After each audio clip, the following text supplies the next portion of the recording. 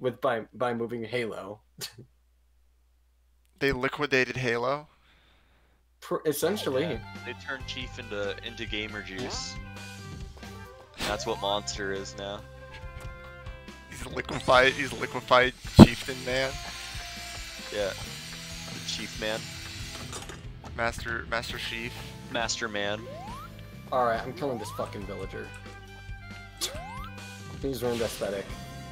Actually, it gave me 2 leads, so you know what? Damn, you probably should have just hit record anyways, because Minecraft is Minecraft and I'm never getting off. Maybe I should just pull an all-nighter and go to work. Nah, I'm gonna... That would be so bad. I'm getting off in like 2 minutes. Alright, I'm counting. How did it become... Last time I checked the clock was 2:28, right? And now it's 2:34. How did that happen?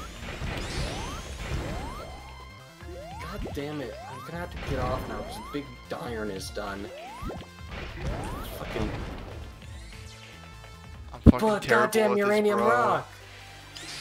Bad decisions. But Amish paradise. God. An Amish paraphrase.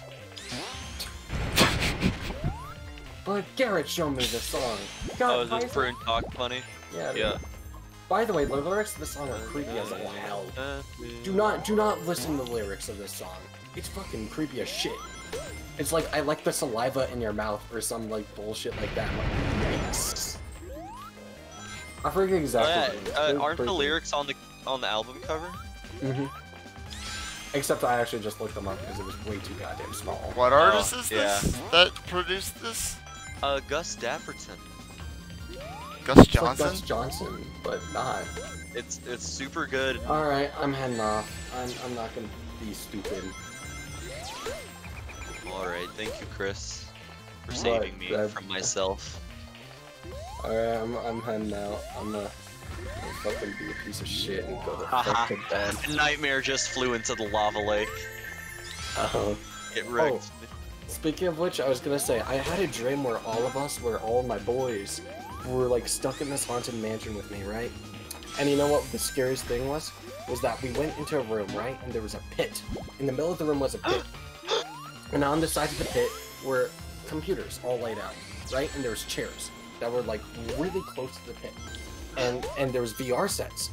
And I immediately realized this was like some kind of Saw kind of deal where, and it was so stupid because it was like a pit that led into a slide that slid us down into like another like creepy aesthetic place, which was essentially like this weird aquarium, like BioShock kind of thing, right? But we did not want to go down there, so the idea was that you had to like push in your chair as far as you can from the computer into the computer, so then you don't, so then the 2 legs of the chairs don't fall into the pit. And then no one ever told us this, but I figured it out like in the dream where I was like, oh shit, they want us to play a horror game in VR, and we can't be jump scared because once you push your chair back, you're gonna fall down in there. That's actually pretty creative. That's really elaborate for your subconscious to come up with. So like, and here's the thing, I actually like continued the dream consciously, knowing that it was a dream because it was so fucking interesting. Because what we did was that we came up with the idea of if you interlock the legs and with the legs of the table, even if you were to fall back, you would catch yourself by the momentum of your legs. So what we would do is that if you survived for like, I believe it was like 1 day in VR in like this fucking horror game, or like, you know, like Sword Art Online kind of virtual horror game, that we could get out. So, and then, but then like half an hour in, we all collectively said, okay, this is too psychologically fucked up, where we're always worried that we're gonna fall into a pit, but also being worried by a horror game. So we all collectively, like, yeeted ourselves down the pit and went into a BioShock kind of level. And that was my dream. Nice. And we were, like, being chased around by, like, this siren head kind of looking fucker. Yeah, it was a really cool dream. It was a really cool Siren Head dream. isn't scary. It isn't. No, it's the best way to describe it. Same shit as like Slenderman. I never thought Slenderman was scary. No? No. I thought Slender. I Really? I thought when Slenderman was just pictures, like, oh, and if you look here in the back of this black and white picture, there's a creepy figure watching a child. Fuck, I remember that. That was creepy.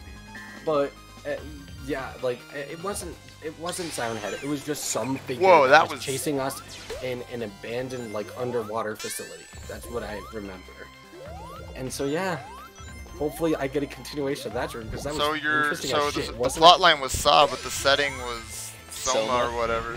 Yeah, it was exactly like Soma. Yeah, that's a great way to explain it. Yeah,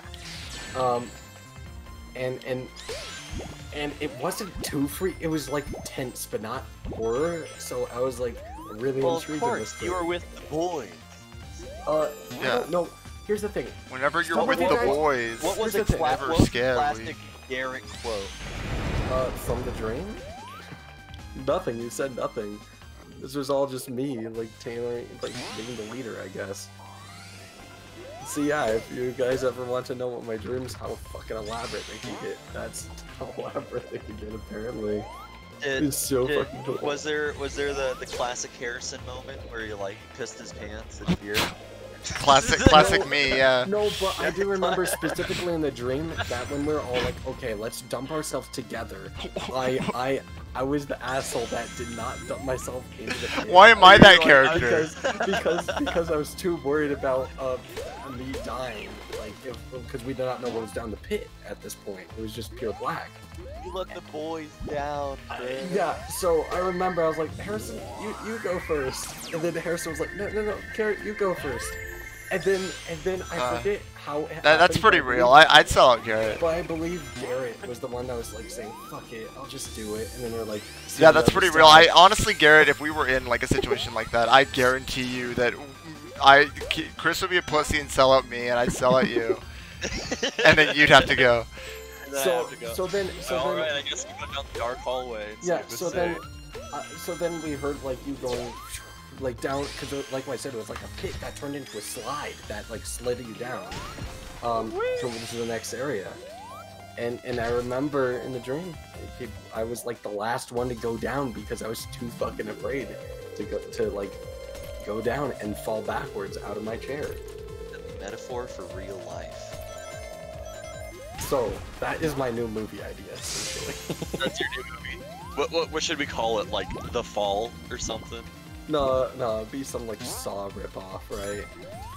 But like, legitimately, I actually do like that circumstance. Like, you must play a VR game, but you can't be jump scared. Don't call it The Fall, just call it Fall. Like F-A-L-L in capital letters. And then with an exclamation mark at the end. Or like, it's just an 80s like fucking band name. Fall. Well, I think I screwed this. Yeah, like this sort of like Fall. Like it's all there's periods. It's not actually an acronym, but yeah. It's still felt like that. I just thought it was really interesting because once I woke up from it, I wasn't like terrified or like, you know how you get after a nightmare, you're like, God, that sucked. I was like, man, that was just interesting. So my brain came up with like this fucking weird ass like scenario. And my brain came up with this weird ass. Alright, I'm going to bed now. Oh, yeah. I just want to share my dream. Alright, good night. Good night. Goodbye. Good boy. Bye.